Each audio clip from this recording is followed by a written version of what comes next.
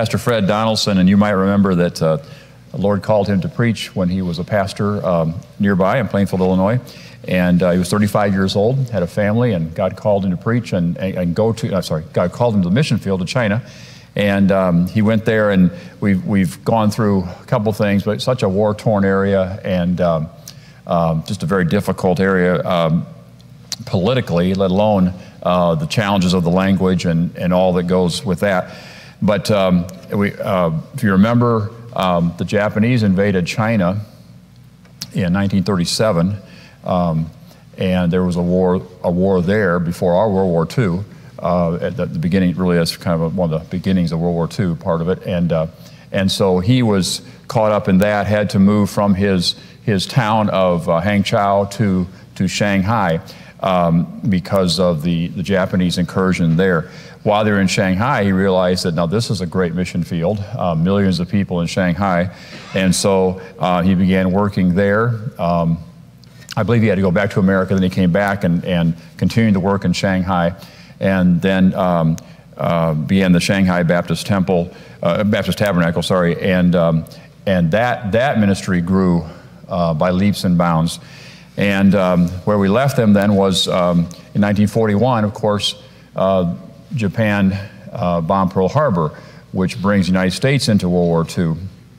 And the next day, December 8th, Fred, Effie, and their 15-year-old daughter Lois, they found themselves standing in the cold for hours in a registration line that stretched for, I guess, a couple of miles with other people that were considered enemy status. They received special armbands signifying they were enemy, and they were confined to their homes. Some weeks later, all these people were put together in a prisoner of war camp, which happened to be a bombed-out university in Shanghai. Now, through the efforts of the American diplomats, this is the very early parts of the war that we were involved in. The Japanese were persuaded to allow the prisoners here, and there were quite a few of them, thousands, to really kind of govern themselves.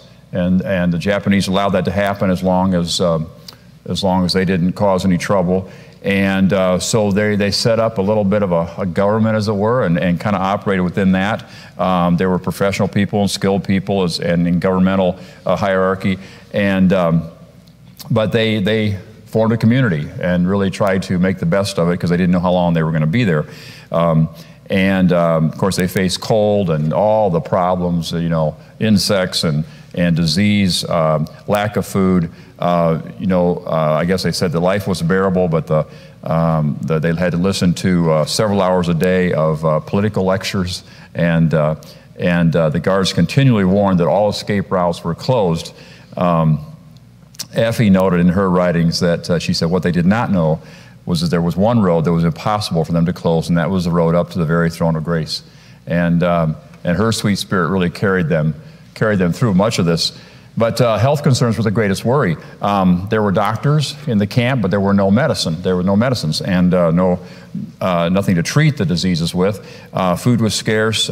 Fred lost 45 pounds in about a year. Dysentery plagued the camp. Effie was very sick. In fact, they repatriated all these people in that camp through some negotiation between the American and Japanese government. And she had to be carried actually on a stretcher to the ship, but they finally were able to board a transport ship that took them to Sweden and eventually home. So after 3.5 years in Shanghai, now they're back home again in the middle of the war. It's 1944, and they had been a prisoner of war for over 22 months, almost 2 years, and finally, 84 days later, they arrived back in New York Harbor. Now, it was quite a lavish welcome home. We're again in the middle of World War II in America, but people understood what these missionaries had been going through, and actually all these people that had been in the prisoner of war camp. They regained their strength. The war ended about a year later, a little over a year later, And this time they were able to return to Shanghai. He felt the Lord, of course, wanted him there. That's where his mission was. And they, actually their son Paul now, he's married. If you remember, he was involved in the story, been sent home to go to school, sent back to the United States to go to school. And so with Paul and his wife, they went back to Shanghai and continued the ministry there. Now, it doesn't end here though, because after World War II is over, the Japanese are not the problem, but now the communist Chinese are the problem. And the communists are driving further into China, the southern part of China where they were. And seeing the impending problems, this is actually a worse problem than the Japanese were a few years earlier. Fred sent his son and daughter-in-law back to the States. They were determined to see this through, but it became impossible. They realized that they probably would have been killed. The members of their church begged them to leave because they would be one of the first people killed as the communists came into that area. And at the very last minute, in 1949, they evacuated and made it back to the United States. Now, Fred is in his 60s now, and unbeknownst to him, he did not know this at the time, but this would be the last time they would ever see China, because he would have another ministry the Lord would bring him to in America. But upon returning to America, he felt that he knew that maybe he wouldn't. He realized very soon, quickly, that he would not be able to go back to China as it became communist. But his son then was called to Taiwan, then Formosa, and he felt that he could go to Taiwan with his son. But something else was happening, and in the United States in 1950, there is this great battle between fundamentalism and the forces that wanted to infiltrate fundamentalism and change the beliefs. And there was several splits in the 50s among different groups. We just heard of the death of Billy Graham this week, and he would have been involved in that in the early 50s, something we're not going to go into. But in that time period, the Baptist Bible Fellowship was formed right at that point. And that event essentially was a missionary outreach, a bunch of missionaries. And when they were involved in, I think it was called the World Fundamental Baptist Missionary Fellowship, and this is where the Donaldsons were sent out of. And that organization began to be what I'll call new evangelical, and there were a lot of problems there as they were fighting against the fundamentalists, and there was a large split. All those missionaries went to this new organization called the Baptist Bible Fellowship, which at that time was very fundamental and separated. It's hard to describe. We know that organization now, and they are not.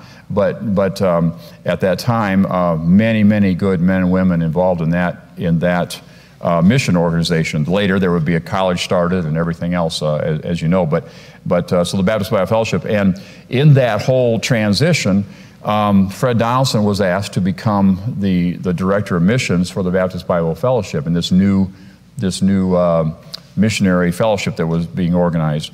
And his job would be that of organizing, promoting, directing the missionary outreach, much like Dr. Gambrell does in his organization. As I said, they planned to go to Taiwan, free China, but it did not work out. They stayed. God was calling them to stay and do much like, I suppose, Luther Rice did in a different era. If you remember, Luther Rice came home after being with the Judsons on the field, and he never went back to be with the Judsons. He actually spent his time traveling and telling people about the mission work where the Judsons were. And this is what the Donaldsons ended up doing. And I won't go into it, but boy, that organization grew, and they grew from a matter of 20 missionaries to over 400 missionaries in 26 fields under his leadership. His impact just really was blessed of God, and the Lord used him to challenge just hundreds and hundreds of young people to, as he said, lift up their heads and look unto the fields of the world. Eventually, Fred Donaldson would become known as Mr. Missions in the Baptist Bible Fellowship, and eventually in 1968 he retired, and the Lord called him home in February 9th, 1974. And really an amazing story, kind of a fun story to read about all the things that happened there. But what I couldn't spend a lot of time on, and which I mentioned, but didn't spend a lot of time on, but the hundreds of thousands of Chinese that were led to the Lord through his ministry in Hangzhou and Shanghai. Just an amazing ministry. And of course, God knows the future, and God knew that country would be closed. And who knows we won't know until we get to heaven, the hundreds of thousands of Christians that were left behind when the Chinese took over, and how they were able to continue, to serve the Lord there when the world could not get in. And so it's just a amazing story. Beecham Vick said that if there ever was an indispensable man, it surely was Fred Donaldson.